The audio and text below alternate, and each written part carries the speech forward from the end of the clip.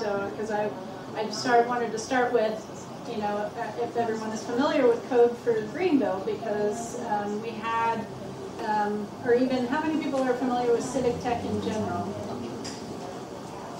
And have you heard of Code for Greenville?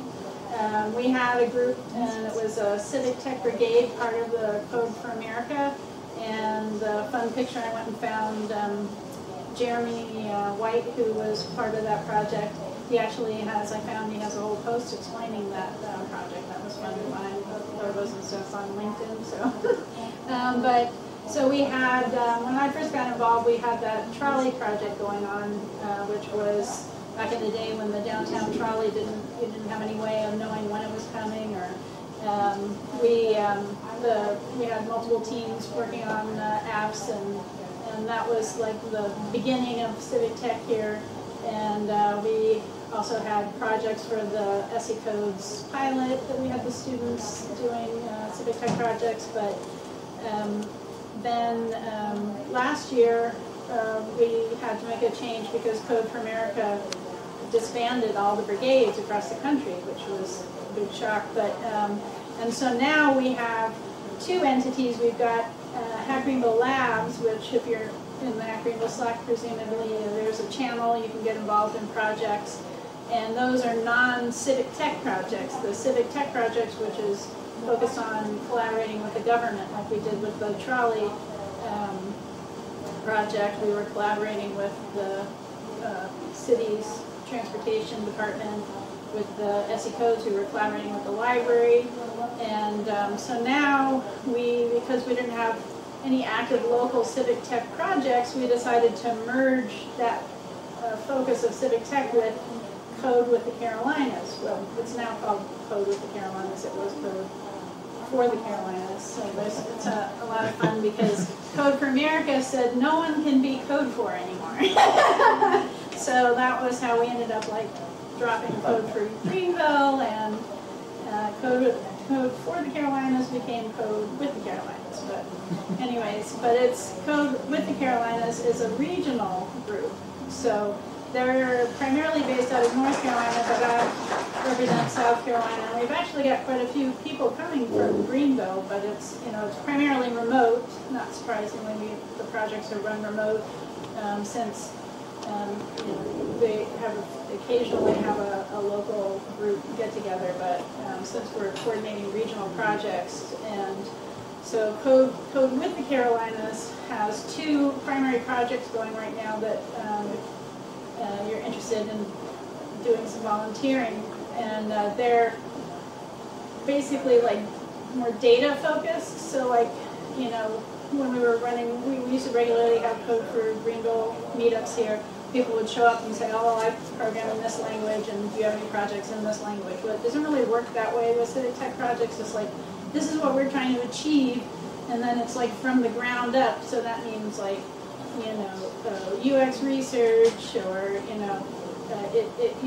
you're not necessarily going to do any programming. It just kind of depends where. And so right now the two projects are the Zoning Atlas project. So it's both of the projects that are active right now are national projects, and we're doing North Carolina and South Carolina in the national projects. So the Zoning Atlas involves just working in spreadsheets and basically creating a clean data set. So, if you need, I think generally speaking, like maybe developers couldn't have like too much data experience. Like it's a good way to kind of like broaden your experience. But so we're creating a national data set, gathering data manually from around the country about zoning in every jurisdiction. And so it's, gathered in all these jurisdictions, not in a consistent way. So we're creating a consistent data set for the entire country, but we're focused on North Carolina and South Carolina. So it's like kind of a, lightweight tech project. So you're jumping in and getting into a spreadsheet, and then going to websites and manually gathering all the data for the jurisdictions. If you have any interest in GIS map layers, there's some of that. There's a little Python scripting. But for the most part, it's just doing the work of gathering all the data and creating a consistent data set. And the other project is the Open Sidewalks project, and it's working with a mapping tool that again is a national tool, and we're doing areas in North Carolina and soon South Carolina. But the purpose of it is to create a map that if you're like in a wheelchair and you want to know whether or not this route is wheelchair friendly, that you can actually get where you want to go. So we're going through and analyzing the maps, like going through and saying, okay, I need to change how this is indicated on the map to show. So we're like looking at photos and of the curb and updating like the map data set so that ultimately it becomes a hosted resource for someone to be able to get around. So those are the two big projects, and then there's, not surprisingly, we've had smaller projects of like doing the website for Code with the Carolinas, which has been kind of redone a couple times depending on the volunteers. And then there's a list of potential projects too. So there's always more coming. But we've had, like I said, we've had people from Greenville show up, which is cool. And I'm just doing a teaser. We've got regular events.